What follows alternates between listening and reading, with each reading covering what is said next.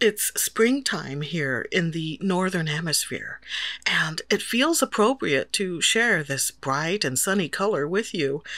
Never mind that this footage is from several weeks ago. Hi, I'm Irene, and as you watch this demonstration, I'm going to talk about a little of this and a little of that. Normally, you wouldn't get much chatter out of me, in a face-to-face conversation. But I've got this YouTube channel, and may as well indulge in some self-therapy. Look, I'm somewhat introverted with antisocial tendencies, but one thing I don't shy away from is old content. Nope, I grab that stuff with both hands, give it a good shake to agitate the particulates, then record a spanking new voiceover to give it that fresh from the studio luster. I'm kinda into fountain pens and inks, but so is my partner, producer Mike. This was a recent purchase for himself, but I wanted to play show and tell. The items are a Lamy Safari fountain pen with a bottle of Lamy ink, both in the color mango. I do love me some tropical fruits. Mangoes, as I understand it, first came from India. But while mangoes are definitely delicious, my favorite tropical fruit is pineapple. From upside-down cake to teriyaki burgers, its tangy sweetness works with both desserts and savory dishes. Sure, you could say that about other fruits, too. Take apples, for instance.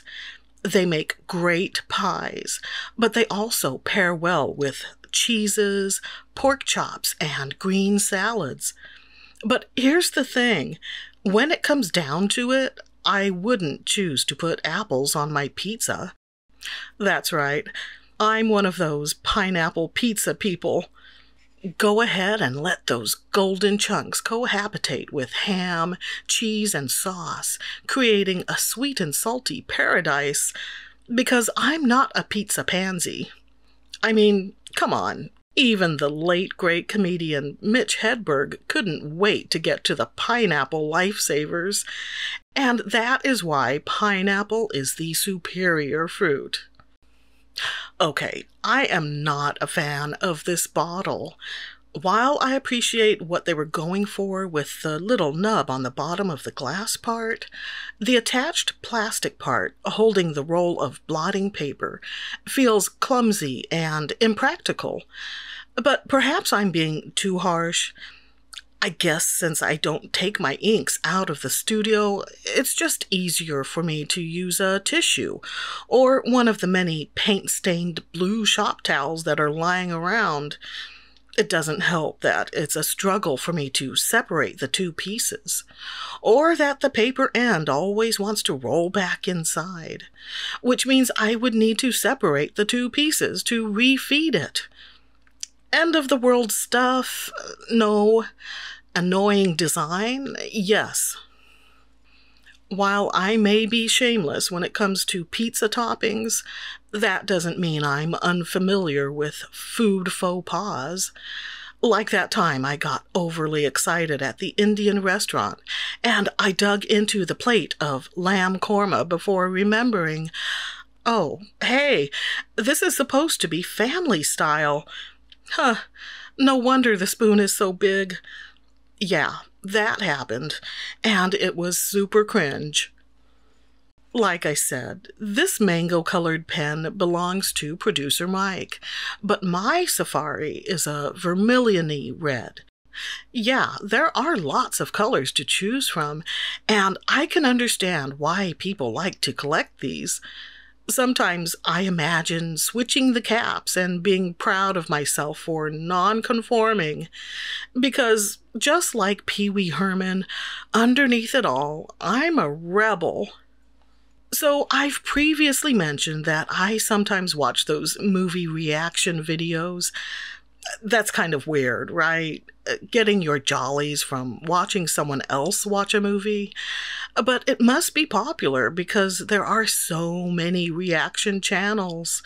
So the gears on my avaricious side started turning. Wouldn't it be nice to tap into that viewership? I mean, the affiliate kickbacks alone would be sweet. Sure, art supplies can get pricey, but have you seen what they want for a couple of home theater chairs? You don't know financial hurt until you try to purchase a row of leather recliners with built-in cup holder and massage features. No, I haven't done that. I'm just speculating here. As they say, there's no harm in looking. What was I talking about? Oh, movie reaction videos. The point is, that's not going to happen here, and there are a couple of reasons for that. One, I like what I'm doing, which is arting and inking. Two, I respect and appreciate the people who've been watching this channel for that content. And three, I've seen too many movies. Regardless of the veracity of others, I'm not a good enough actor to pretend I haven't already seen the movie 4 times. I don't know where this story is headed. Wait, what? He's been dead the whole time? No way! See, not convincing at all. That's because in high school, I thought creative writing would be way cooler than drama class. Yeah, no, it doesn't take much to entertain me. Usually I'm alone in a darkened studio editing video files or speaking into a microphone. So when the opportunity arrived to celebrate my advancing years with Costco pizza and cake, I was all in. It was a little early, but that's because my good friend Gail and I decided to celebrate both our birthdays together. Hers is in April and mine is in May.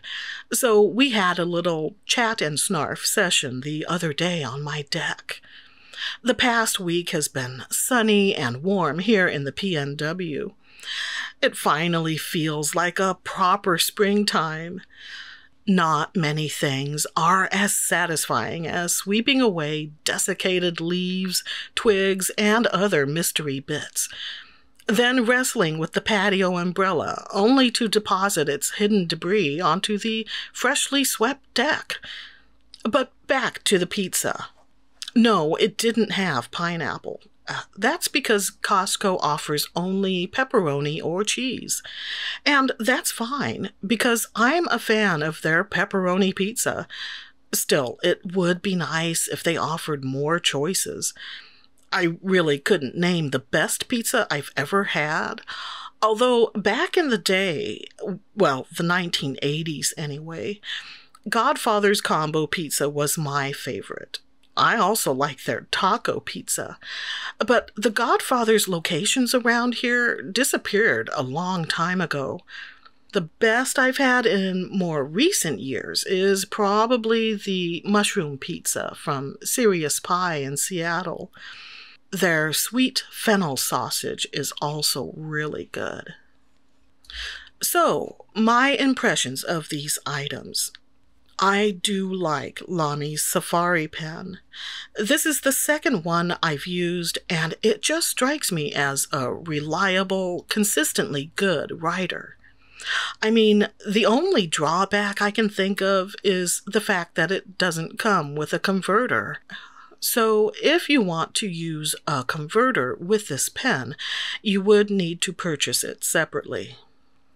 As for the ink, okay, the color initially worried me, but I ended up liking it. It's colorful and bright.